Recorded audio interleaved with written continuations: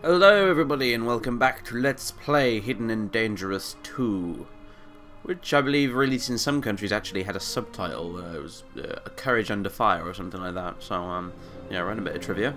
I only found out that fairly recently as well. So anyway, let's get this campaign underway, shall we? I have picked 3 very lucky team members, or possibly unlucky, depending on how this all pans out. I picked some team members, 3 of them. You'll find out who they are in a minute. So let's do this. We did our tutorial, and so now we begin the first campaign in the Arctic. Operation Snowball. First strike. Leuferts. March 4th, 1941. Time 19:48:54. Very precise. On location, contact the liaison who will take you through the patrolled area to the vicinity of Factory Complex. The goal is to clear the area of all enemy and locate the entrance to the underground. So we're going to go raid some underground facility of some sort. Basically that's the gist of it. That's why we're here. We're going into Norway. That's where this is. And we're hopefully all not going to die. I'm going to try not to reload as often as I can. On the harder difficulties, you actually have a set number of reloads that you can have permission. We're playing on normal, so we're going to probably have as many as we want. But I'm going to try and do it as little as possible. I will reload if my character, i.e. the actual guy called Jingles, dies, since I'm going to be controlling him really for the most of this, apart from a few specific points where I switch to maybe another character. So yeah, but other than that, if a team member dies, I will do my best not to reload unless they die at a really awkward point where it's critical to the mission that they survive because they, say, happen to be carrying a specific piece of equipment or whatever. But anyway, yeah, we're going to go raid some factory in the Arctic. It's going to be fun. Let's go.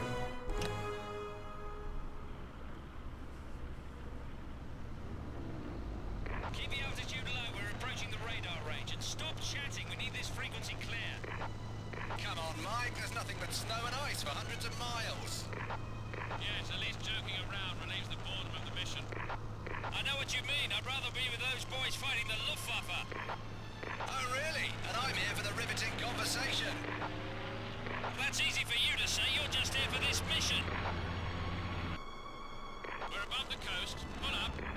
Climbing to 400. Chaps down below. That looks interesting. Damn, we've got company, 5 o'clock.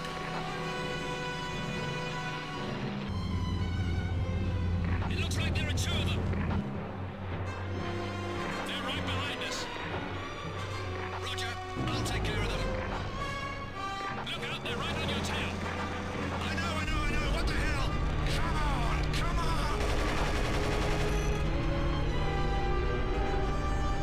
Watch it, he's going to get you. Damn! I can't hold it! Try to lose them in the clouds! Black 2, where are you? I can't see you! They got me, god damn it! I'm going down!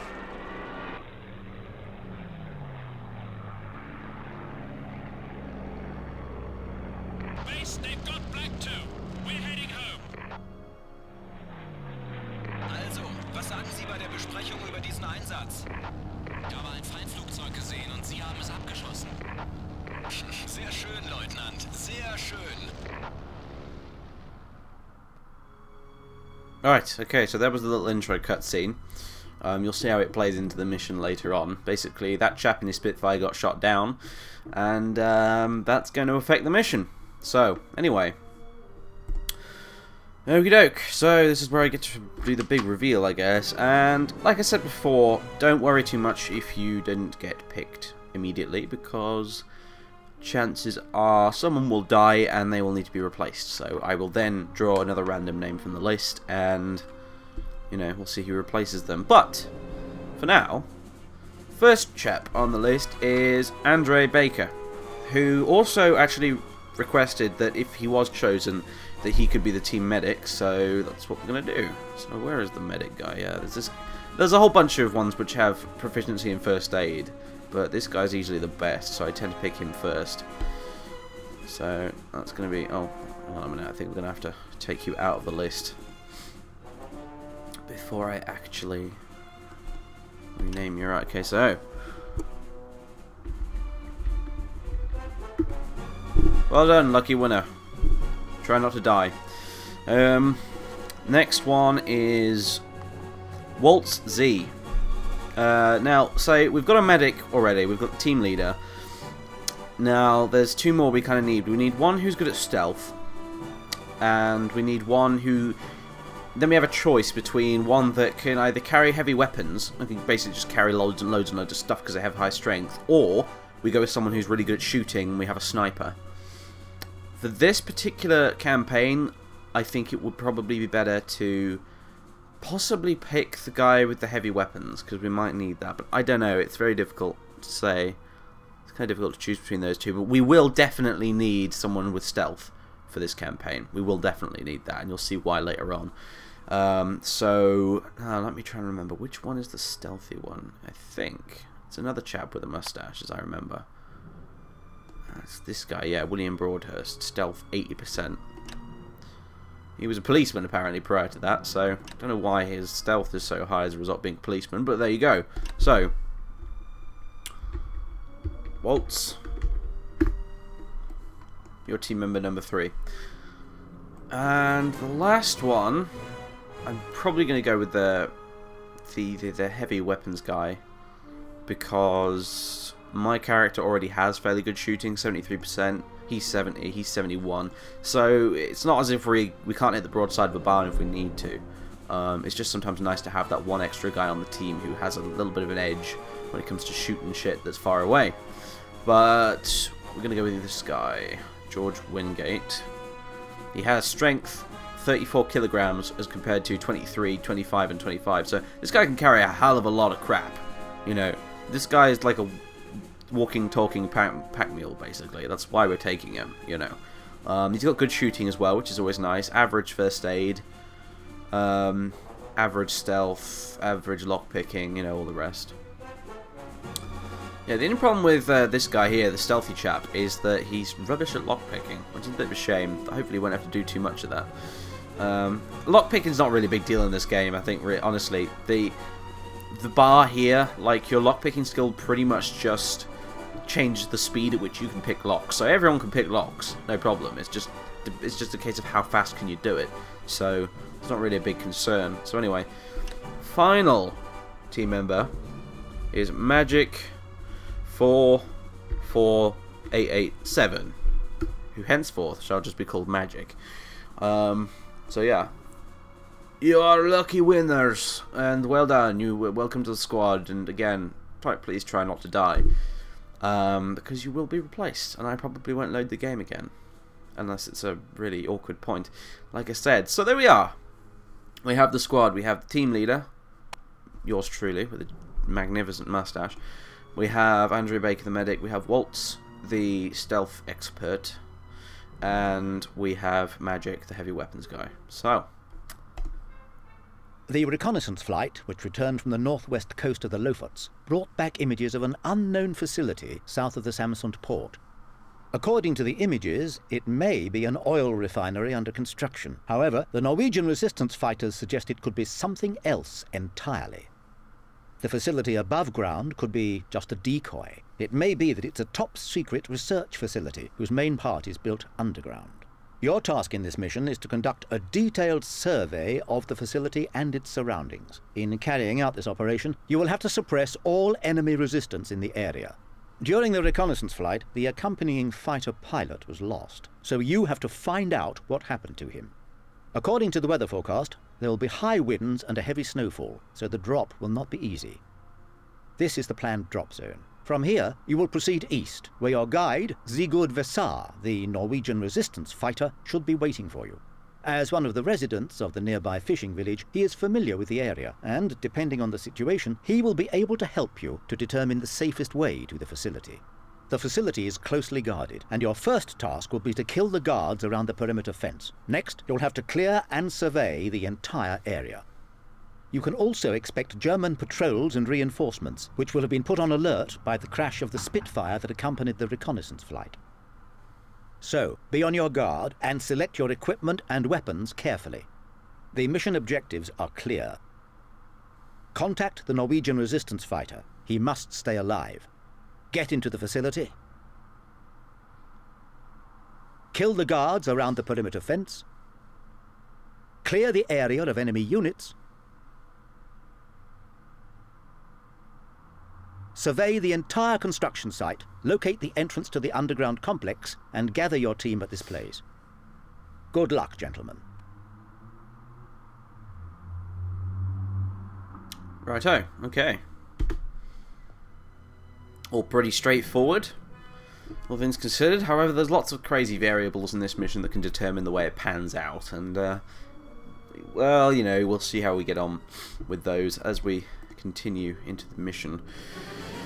Now then, oh my, it's a while since I've seen this screen. Okay, I will, as a general disclaimer at this point, say that if everything goes horribly wrong, it's probably my fault because, well, it's a long time since I last played this game. I know this game very well, or at least I did, but yeah, it's been years, so I'm kind of relearning everything here. So anyway, here we are. As you can see, we've got all our mission critical equipment already with us, loaded into our inventories. These are our different inventories. We click on the team member and as you can see his equipment. There are a bunch of preset equipment sets we can pick from. They're all rubbish though, so we're not going to do that. We can show the soldier stats just to make sure we're giving the right stuff to the right guys. So there we are. Like, we are going to need for this mission wire cutters, and we are going to need a camera. The camera, we're not going to give it to you, Andre. We're going to give it to... I'm going to take it off you completely, and we're going to give it to Waltz. He's going to be the one that needs the camera, so it should be listed in additional equipment. There we go. So yeah, he's going to have the camera, although putting it in your pouches is a bit of a waste of space. We're not going to need it straight away, are we? And it's taking up space that could be taken up by, say, a grenade or a few extra magazines of ammunition. So, everyone gets a backpack. That will increase our weight. However, it will also increase the amount of crap we can carry in the long term. So, first of all, wire cutters, backpack. Camera, backpack. We're not going to need them. If the situation demands, we can rifle through our backpacks quickly and get them out again. But we're not going to need them immediately in the same way we may need a grenade or some ammunition immediately. So, I'm going to have some binoculars.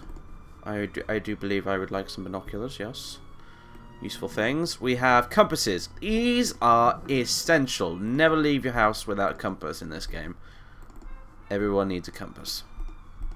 The compass will appear in the top left of your screen, and it will indicate on it, well, once squad members have spotted enemies at least, it will then indicate on the compass as a red dot where those enemies are around you. So a compass is pretty freaking vital. You know, you're going to need that, otherwise you're going to constantly get ambushed and shot at by people you can't see and so on and so forth, you know. The compass basically allows you to take advantage of the fact that your team members are keeping a lookout in addition to yourself. So that's what that's about.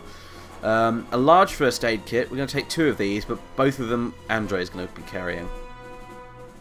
Because he can, each med kit basically has a certain number of uses.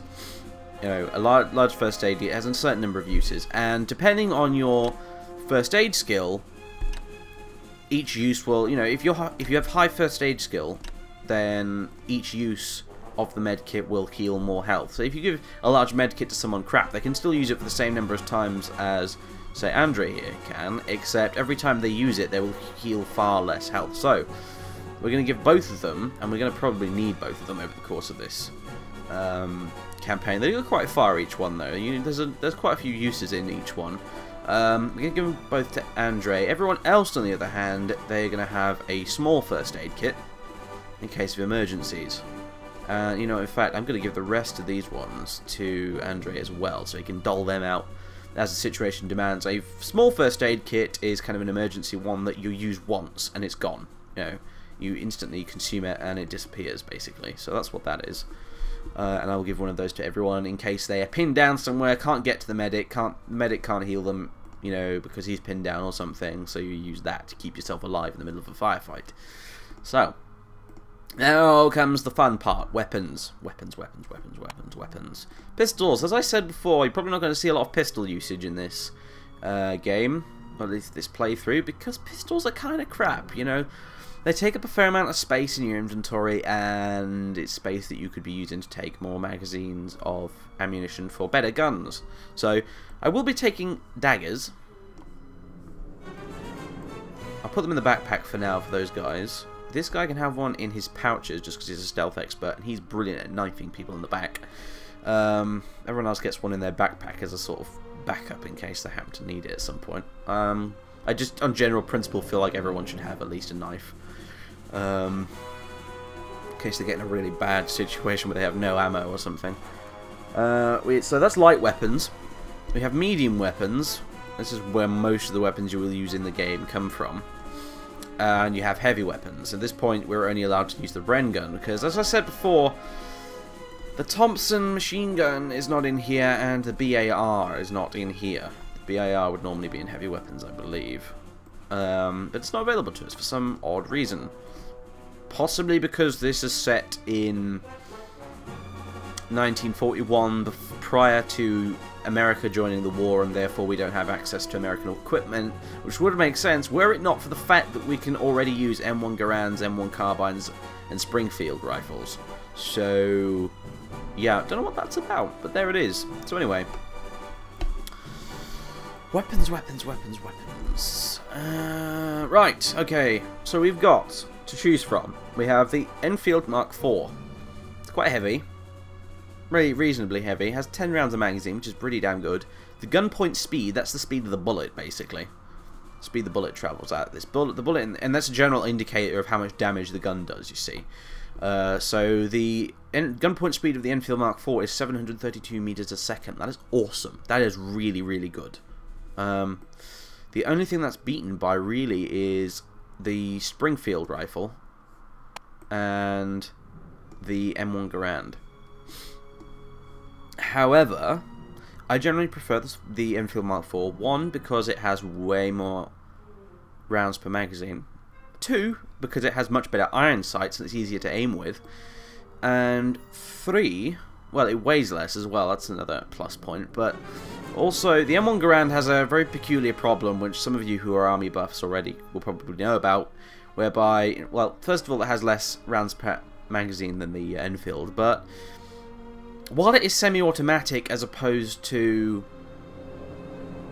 bolt action like the Enfield, so that it'll fire faster, the M1 Garand has a pretty peculiar problem whereby, because of the way the rifle was designed, you can't actually eject a clip that is half empty and use it again later.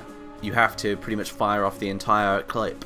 I'm sorry, I shouldn't say clip, that's bad. I'm supposed to say magazine. Anyway, you can't fire off the entire magazine. No, sorry, you have to fire off the entire magazine before you can put a new one in there, which is actually really, really awkward, as you can imagine. So that's why I tend to avoid the M1 Garand, even though it's not a bad rifle, I suppose, aside from that. The M1 Carbine is not bad at all. The main advantage of that is it weighs very little. It has quite high number of bullets per magazine. It is semi-automatic, but it has a low gun point speed, so it doesn't do a great deal of damage, this thing. It does probably enough to deal with most enemies, but it's not great for sniping with, you know. It is good, though, if you're at a premium for carrying capacity, like a heavy weapons guy that's carrying maybe a bazooka with him or something like that. I will often consider giving him an M1 Carbine just to lessen the load a bit. Or even if you're just in slightly closer quarters than normal, where a bolt-action rifle is really not going to cut it. So, we have the Springfield, nasty American thing. Ugh, don't want that. Nothing to do with it. It's not that bad, really. It has a very, very high gun point speed, but the problem is it has 5 rounds of ammunition per, you know, it can have loaded in at 5 rounds of ammunition maximum. And I said the reason I didn't say it has 5 rounds per magazine is the fact that the Springfield doesn't use magazines. This thing is bloody primitive. That is an old rifle, you know. You have to reload that thing. You have to reload each bullet in there individually. Think in the way you have to reload the cartridges into a shotgun in most games. So reloading this thing is an absolute pain in the arse. Aside from the fact that you can't have many bullets in there in the first place anyway, it's not a good gun. Don't pick the Springfield. There are so many better guns available, like the Enfield. Sometimes you won't get the choice. As you can see here, we only actually have 6 Enfields available to us, which is more than enough for us. But some campaigns, you may only have 2 Enfields available, so you have to pick something else for the others. Say, for example, here, we've only got 2 carbines and only 3 M1 Garands, and only 1 Springfield with a scope, which currently is the only sniper rifle available to us. So we can only have 1 sniper. We can't give everybody sniper rifles. You do get other sniper rifles later on, like here the Enfield Mark 1 with optics attached, which is a superior rifle in my opinion. However, as you can see, we don't have any of those available. We didn't get that yet. We also have Sten guns. They are an excellent submachine gun. Everyone's going to get Sten gun. Well, almost everyone. They're relatively light for a submachine gun. The Thompson, by comparison, has less rounds per magazine and is heavier. The gun point speed isn't magnificent, but ideally you're going to be taking enemies down with bursts of fire with this thing, not a single bullet. So it's not really an issue.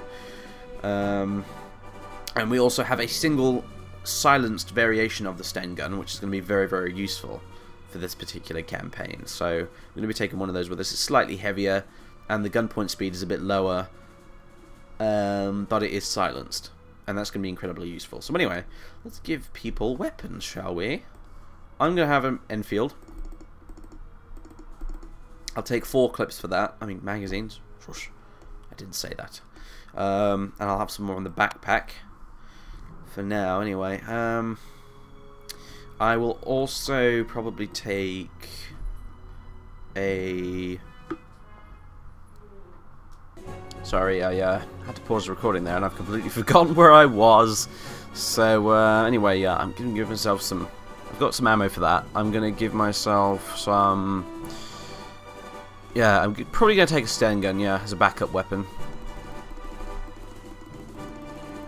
Yeah, okay. You got to be realistic with your ammo at the start of the campaign, because there are very few opportunities for you to get more ammunition, you know, for your weapons that fits your weapons. I mean, there's plenty of German weapons lying around, obviously, because you could be killing plenty of Germans and taking their stuff.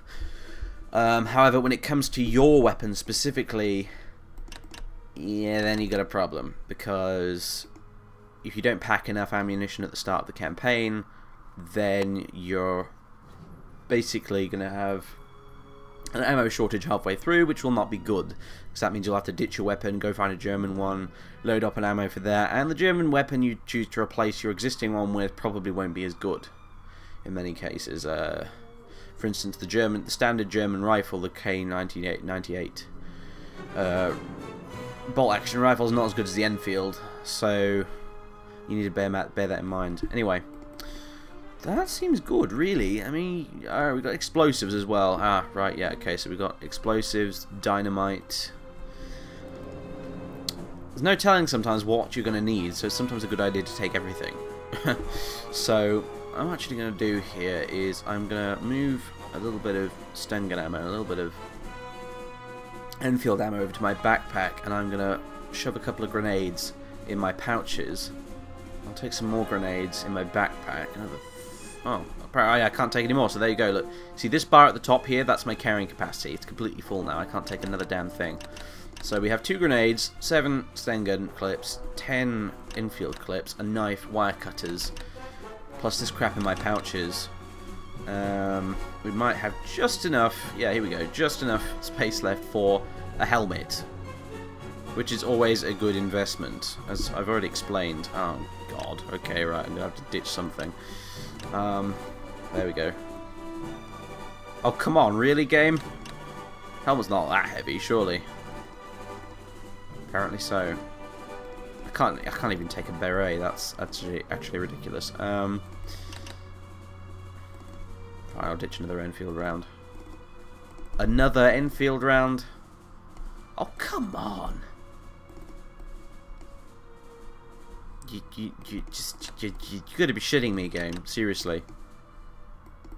There we go. Alright, okay. Helmets weigh a heck of a lot more than I thought they did. Right, well, basically I'm limited now to 2 grenades for this entire campaign for this particular character. That's lovely. It doesn't matter. We'll probably have someone else carry some extra grenades as backup. But yeah, I'm definitely taking a helmet instead of extra grenades, because, you know, shot in the head, pow, dead. Shot in the head with a helmet on, you're not dead. It's that simple. You're an idiot if you wear a beret, because, well, yeah, a beret is not going to stop a bullet, as you would imagine. Now then, can I load up on a few extra clips of ammunition now that's done? Yes, I can. Brilliant, okay, fully equipped. Now then, Andre, what shall we give you? We'll give you the same, I think. Yeah, we'll give you the same. The Stengun.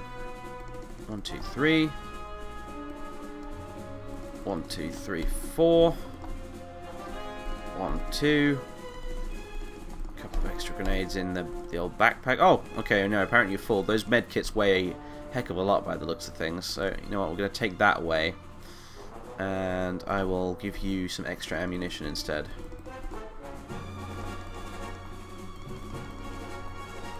There you go. You don't have a great deal of ammunition, mate, but hopefully that won't be too much of a problem. We'll just get you some more, basically. I'm counting on Magic to be able to carry a lot of extra crap for the other team members here, really. Anyway. Waltz. Waltz, waltz, waltz. Sorry, I had to pause again there for a second, just to make sure that the game wasn't... I was getting some random frame drops, and I was hoping that that wasn't going to result in some desynced sound, because that can be really annoying, but anyway, I don't think it has been a problem. And yeah, we've been recording for quite a while now, and we're still on the preparation screen. As you may have worked out by now, this game is fairly slow-paced, so you're going to have to just be patient, I'm afraid. That's just the way it works. Plus, I'm having to do a lot of explanation stuff right now, which won't hopefully slow us down in the future. So anyway, let's get this on the road, shall we? Waltz, you, my son, are going to have a silent Sten gun, which is actually going to go in your shoulder at the minute. Yep, and you're going to have this, the Delisle CC, which stands for Commando Carbine. What that basically is it's kind of like a rifle. It's a carbine, really, like it says on the tin, which takes Colt pistol clips, and basically it is a silenced rifle. Not a silenced sniper rifle, sadly, but it's a silenced rifle. And it's far more precise than the silenced Sten gun, whose bullets can go all over the place. So if you need to precision take out an enemy, the silenced Commando Carbine is your friend. We're not going to bother giving you any grenades, because, you know, you're stealthy guy, you're not going to be using them. However, I am going to give you dynamite, or as much dynamite as I can possibly shove on you.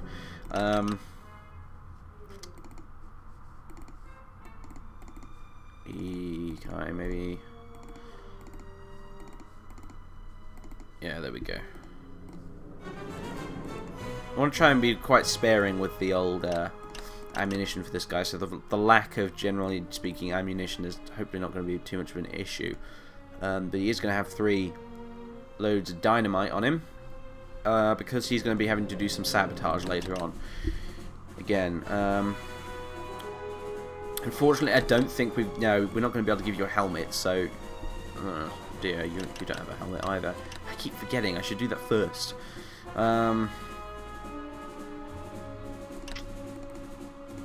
Stitch a couple of these additional med packs, and we'll give you a helmet instead. There you go, that's better.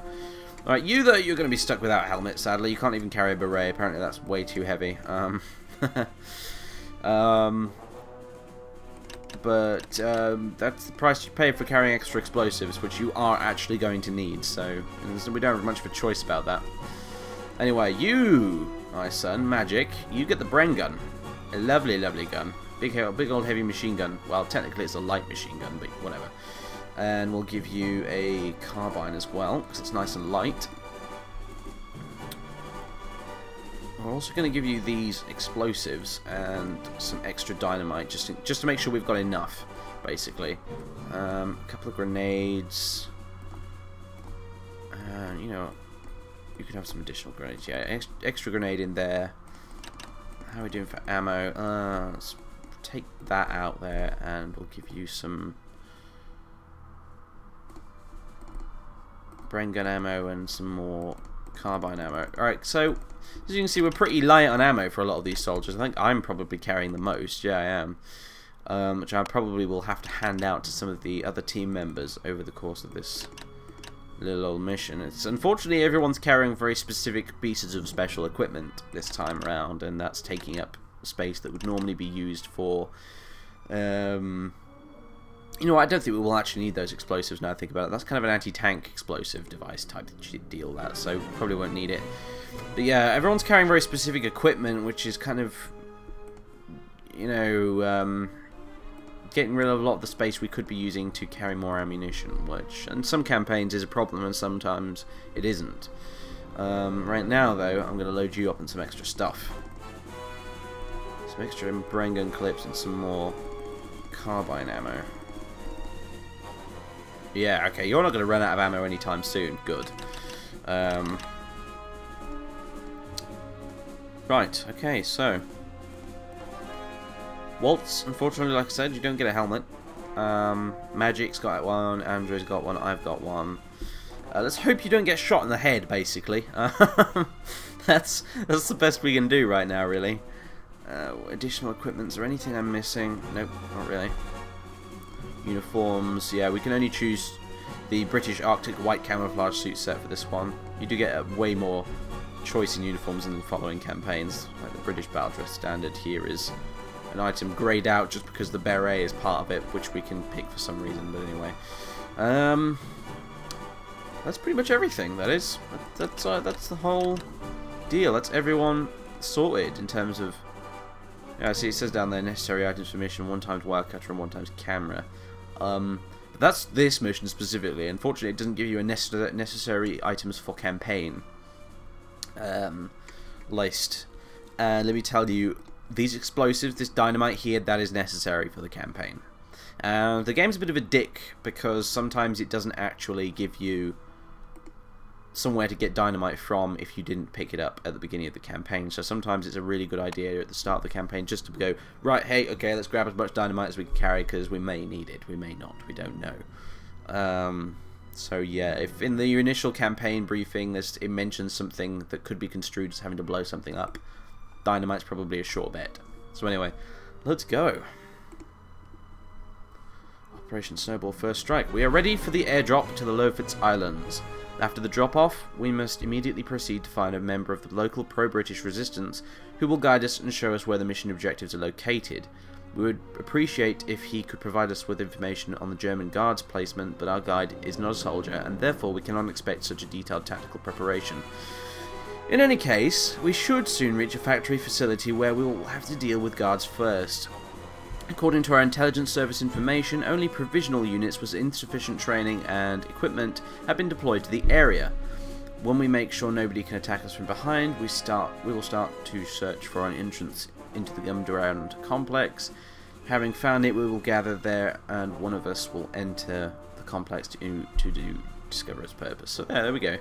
Thankfully, according to the information we've got here, we will be fighting some basically German rookie rejects, and hopefully the gunfighting and stuff like that shouldn't be too difficult. Later on, in the later campaigns, you'll be fighting some really seriously tough, hard-as-nails bastards, including the very, very last mission where the game throws a complete curveball that smacks you in the face that you were not expecting whatsoever, and a bit of a twist. And that's actually an incredibly difficult fight, but that would be spoilers. So for now, let's just get started.